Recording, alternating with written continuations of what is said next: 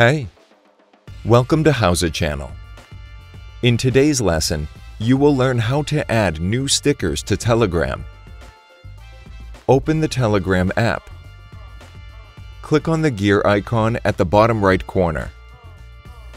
Go to Stickers. Click on Trending Stickers.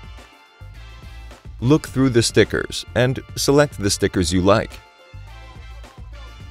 Click on plus next to the sticker pack to add it. Click on Add Stickers. That's it. Thanks for watching the video. Please like it and let us know if you use any of our tips and tricks. Subscribe to our channel. We upload new tutorials every day. See ya!